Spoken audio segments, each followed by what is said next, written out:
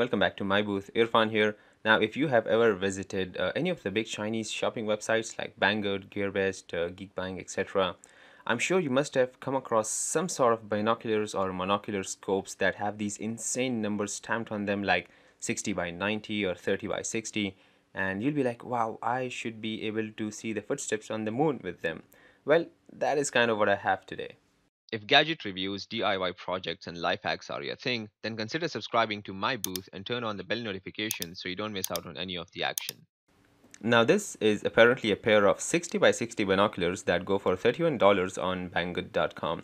I'm going to unbox it and then we are going to look at some far, far away objects. So, inside the box, we have a user manual and a nice little carrying case with a strap.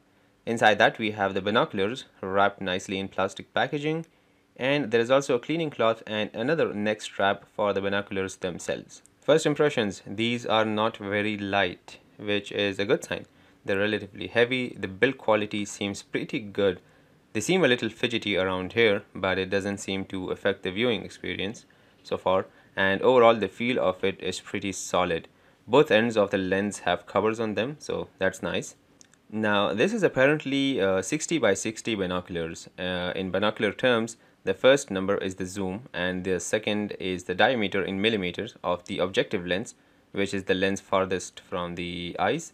So essentially, these binoculars offer a zoom of 60 times or 60x, which means it will show the object 60 times closer or larger than it actually is, and that diameter of the lens is supposed to be 60 millimeters. Now, before you stop the video and rush to the comment section to lash out at me about not knowing anything or promoting cheap products, please watch the complete video and the samples I've lined up. I'm not a pro when it comes to scopes, but I do my due diligence before putting out content for you guys. Now, the claim of 60 millimeters is completely incorrect since these lenses are no more than 35 millimeters in diameter. Now we'll move on to checking out what we actually see with it. Before that, I'll just show you some of the basics. As you can see, the objective lens have an orange coating on them. I've seen green on some as well. I've been informed that they help with clarity and glare reduction. There is a knob here in the center, which as per the user manual is called the bioptric knob. Now when you look through the binoculars, you initially see two sort of circles. This knob is used to merge them into one, so you don't have that overlap like you're crossing your eyes. Then the right eyepiece also spins around. This one is used to adjust the focus. Actually, it also has like a scale imprinted inside. It's like the one I've seen on sniper scopes. Not personally, but on TV.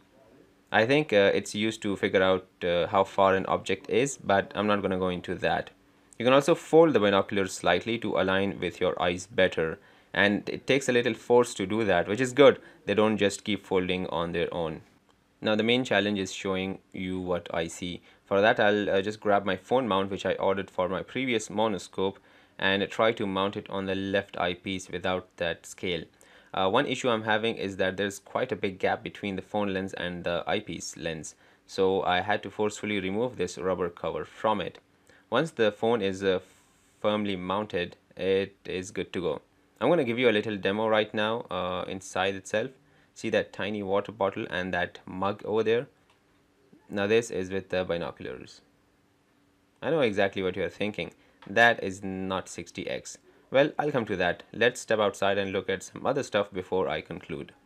First up, I'm going to zoom in on that light brown building in the distance. It's very far and it's kind of hazy today, so I know it won't be super clear, but let's give it a try.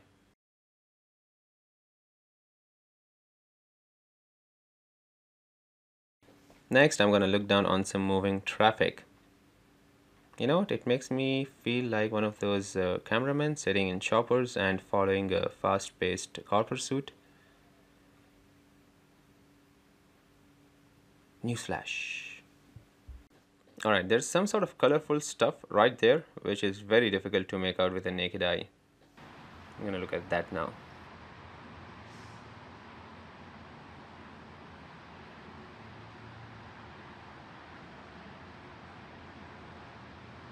Now I'm gonna browse through some more shots I took before giving you my final verdict.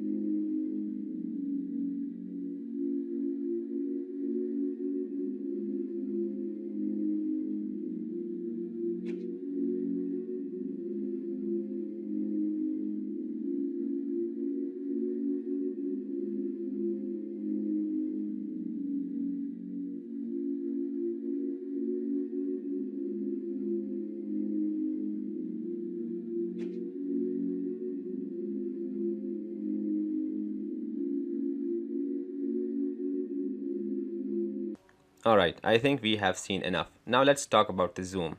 It is nowhere, anywhere, even close to 60x. At maximum, it is about 8 to 10x. I mean, for the most part, even the military uses 10 by 50 binoculars. Anything beyond that would be too big and heavy to fit into the size of a portable set of binoculars. And also, it would be extremely difficult to view anything due to the extreme shaking, which would be a result of the restricted field of view. But I have to say one thing, the clarity on these ones is far better than the previous ones I have unboxed. I mean, I'm all about price to performance ratio. I know the claim on the box is completely incorrect. It is not 60x, it is not a 60 lens, but for $30, this is not a bad set of binoculars. At least we can agree it is fun for kids and adults alike. Take it on your next trip to look at those distant dunes or camels. That's what I do, at least in the desert. You can also probably take it to a sports game, cricket, football, or any sports for that matter. I think it should be great for that. I'm also gonna point out again that surprisingly the build quality of it is pretty good for the price. This thing is solid and not going anywhere soon. I'm sure I can drop it like a story or two and it'll still be in one piece. I'll leave a link in the description box below in case you wanna check it out. That's it for now, guys. If you enjoyed this video, please hit that like button below and share this video with your friends.